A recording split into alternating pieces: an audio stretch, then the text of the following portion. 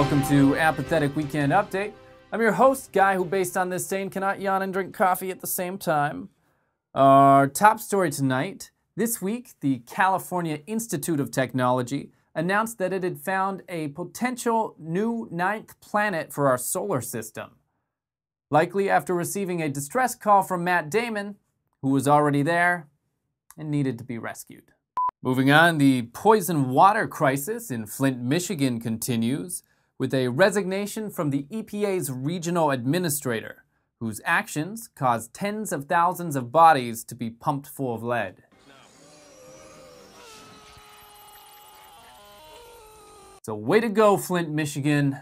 6 more months, and this could have been you. Of course, 7 more months, and this would have been you. Turns out lead is not a great substitute for adamantium. Bernie Sanders glare eyes. On Thursday, the Bronx Zoo announced that as a Valentine's gift promotion, it would be selling the right to name a hissing cockroach after your sweetheart. The perfect gift for those who don't want to replace gifts after a nuclear winter. This just in, Friends reunion will never happen. Stop hoping, you're only going to disappoint yourself. What's that? Maybe? No, not going to happen. Never. A new study that's come out predicts that by the year 2050, there will be more plastic than fish in the ocean. Lucky for McDonald's, they got ahead of the curve and serve a fish sandwich that tastes like plastic anyway. 'Tis the season's most precious form of transportation, which is, of course, a sleigh ride through a winter wonderland. This week, I'm joined by founding members of That Skit Cray, Gabriel and Andrew, to discuss what goes into making a nice sleigh ride. Hey guys. Hey-o! Whoa! So what is it people should look for in a nice sleigh ride, you guys? Oh, fuck. Sleigh rides? Shit. Whoa, what's going on here? Nothing. Good save. Okay, so what can you tell us, having tried all of the city's sleigh rides? You're gonna wanna go as traditional as possible. And when the dragons come, you're gonna wanna aim straight to the heart. Gabe, shut up. It's not that kind of sleigh. What? Really? You guys? Okay, we have something to confess. Yeah. We didn't I don't go know on what sleigh sleighs rides. are. Then what did you do with the money that Show gave you to go on sleigh rides? So we may or may not have interpreted taking rides through a winter wonderland as doing cocaine. What? Why would I ever? Well, how are we supposed to know that? There's hardly any snow out here. Yeah, it's whiter on the inside of us right now. Okay, so what do you guys have for me then? Well, we've had a lot of drinks. And seen lots of boobs. Do you know how easy it is to convince Canadian girls that it's Mardi Gras? No. Not very. But we did it. All right, well, I don't really have a story now. We're sorry, man. We'll make it up to you. No. That's okay. That's okay. Nope. We're coming over. We're going to make this up right now. Don't. Gabe, how many pillies you got left? 3.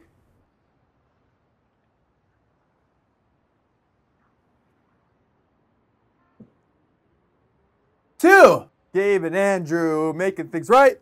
Coming over right now. Gabe and Andrew making things right. You okay? Oh, it's okay. I had Jell-O earlier. It tastes totally the same. Nice. Nice. We're coming over. Coming over.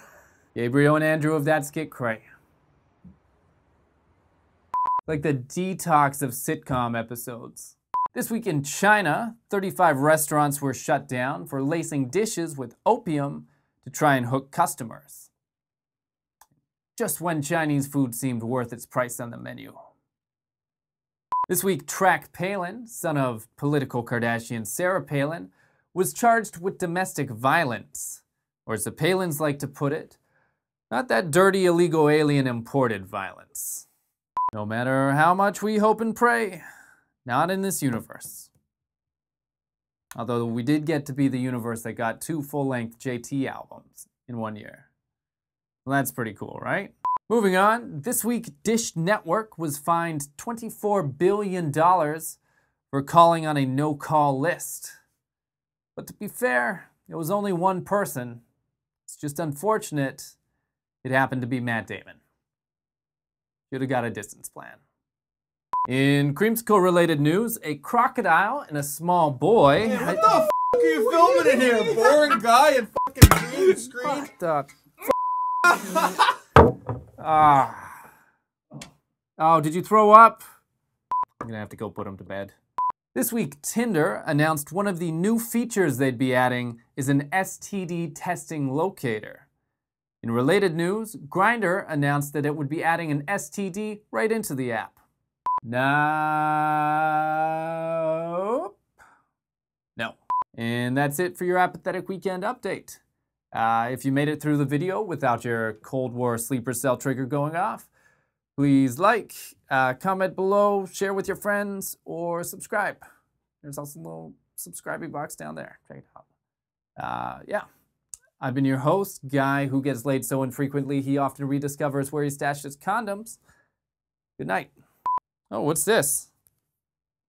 A reality check? What could possibly be in here? And, Well then.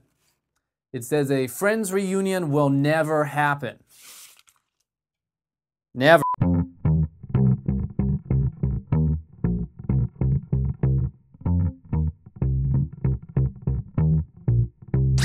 Yes,